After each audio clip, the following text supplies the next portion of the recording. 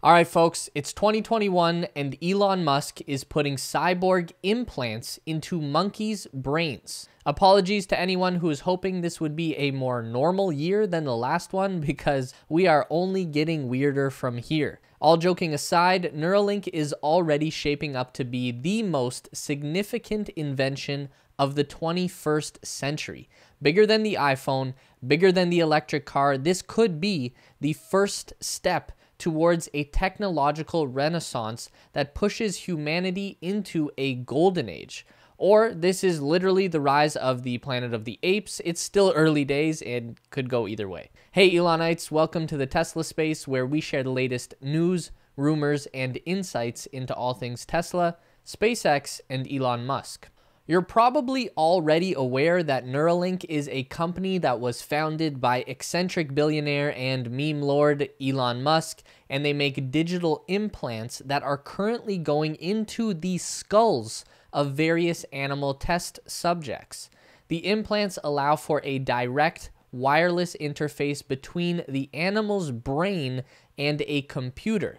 Elon calls it a Fitbit in your skull, and eventually, possibly even this year, the Neuralink will be going into human beings. We know that this is a project that Elon has been working on for some time now. The company was founded in 2016 by Musk and a group of 8 partners who are experts in fields like neurosurgery, electrical engineering, and neurotechnology. For years, all we really knew about this company was that they were working on some kind of a computer chip implant for the brain that could do everything from healing neurological diseases like Parkinson's to allowing people to interface with computers and AI technology. And it wasn't until the past year that we really started to get a steady stream of information coming out of Neuralink and got to see what they were actually up to. And that flow of new updates is coming stronger than ever in 2021, with Elon sending out tweets to recruit new employees into Neuralink and talking candidly about his cyborg monkey facility in a Clubhouse interview. It's as good a time as any to catch up on all things Neuralink because this is a company that we are going to be hearing about a lot over the coming months. And make sure to drop a like on this video for the brave monkeys who have unwillingly given their bodies over to science.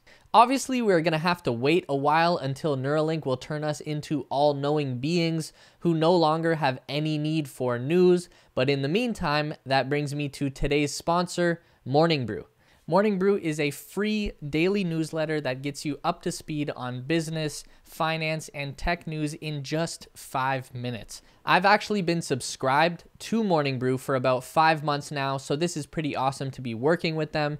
And what I love about the newsletter is you get a bunch of relevant stories in a short, condensed package. Instead of wasting half an hour every day jumping between apps and scrolling through feeds, I get everything I need from Morning Brew in just 5 minutes. And time is money, folks. And with all this time on your hands now, you would think the Morning Brew newsletter would cost money, but it's absolutely free.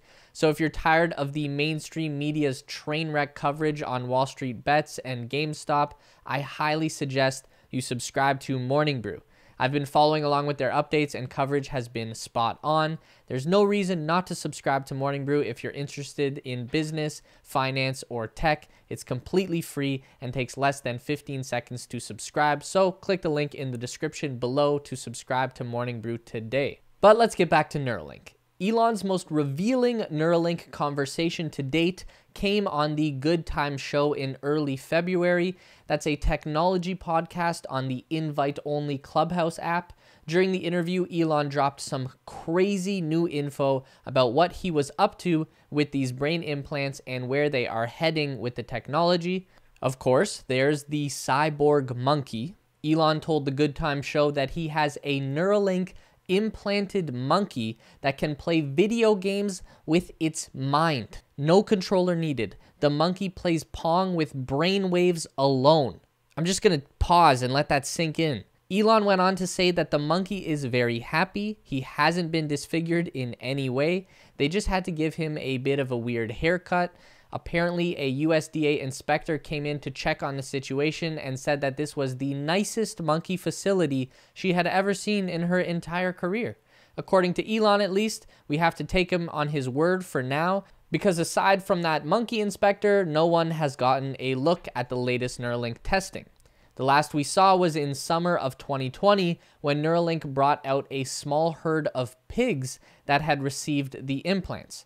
It was a pretty simple demonstration. Basically, the Neuralink was receiving nerve signals from the pig's nose, and every time the snout touched something, the Neuralink would send signals to a computer, which would in turn make a kind of beeping noise and chart the activity on a graph.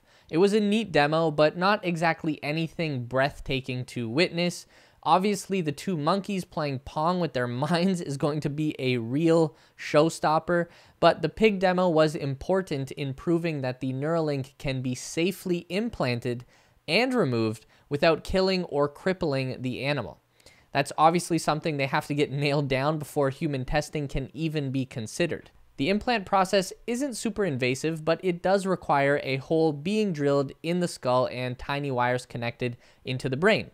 Luckily, the method for installing is almost as genius as the product itself. Elon based the idea for Neuralink's physical connection on the science fiction concept of the neural lace, which comes from a series of books that he likes. The idea was basically for a digital layer that could sit above the brain and would not require extensive surgery to insert. Neuralink achieved that concept by using a sewing machine-like robot to install the implant.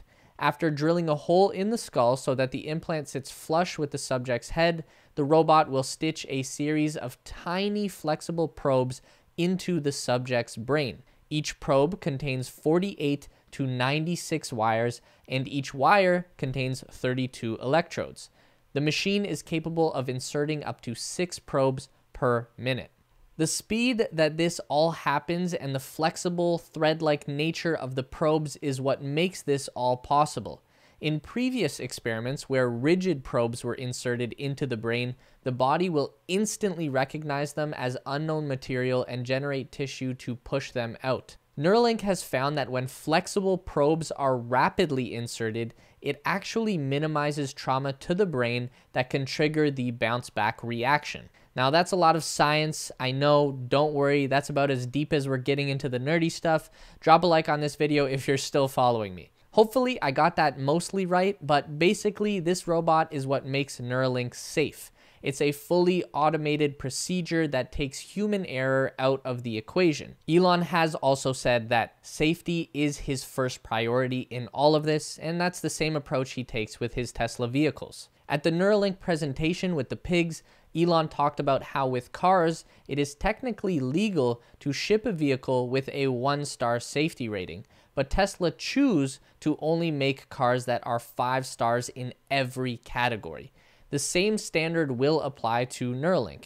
They are working with the FDA to not only meet the guidelines for safety, but to far exceed all the requirements. Now that we know how a Neuralink works, we can get back to what can a Neuralink actually do. And that's a concept that is always evolving every time that Elon speaks about it. In the beginning, the application of the brain-machine interface in the short term was to treat serious brain diseases, with the eventual goal of human enhancement, sometimes called transhumanism. Elon himself once described Neuralink's project overall as helping to achieve symbiosis with artificial intelligence. We know that treating neurological disease and injury is still top of mind for Neuralink, and we know that could be heading in the direction of clinical trials starting later this year. We got this information from a Twitter exchange that Elon had with a man who was paralyzed from the shoulder down due to a car accident and was hopeful about participating in studies with Neuralink. In his Clubhouse interview, Elon gave us an idea of what Neuralink could actually do for a person in this kind of situation. In the short term, the implant wouldn't be able to give him back control of his body, but it could help to make up for his lost capacity by enabling a person to control an electronic device with their mind. Anyone with a Neuralink will be able to interface with a smartphone just by thinking, completely eliminating the keyboard, mouse, and touchscreen from the equation.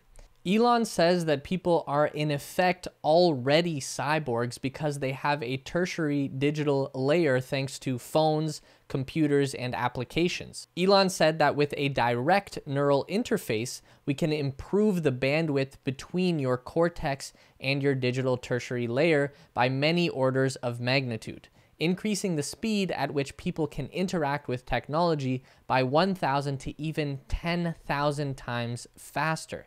And in the long term, that connection could expand from your smartphone to allow you to connect directly with other people's brains. Now, this is where shit gets really weird. In theory, two people with Neuralinks could communicate ideas telepathically, and it would be an instant transfer of information. Your brain wouldn't have to waste time compressing an idea into words and speaking. The person on the receiving end wouldn't have to decompress your words into their own brain as an idea. The idea would just transfer instantly, like airdropping a photo from your phone to your laptop, except brain to brain.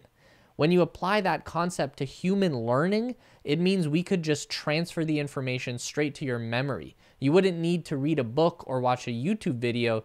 Everything would just be there in your mind. The scene in The Matrix where Neo learns Kung Fu in 30 seconds, that's basically it, but in real life. I know Kung Fu.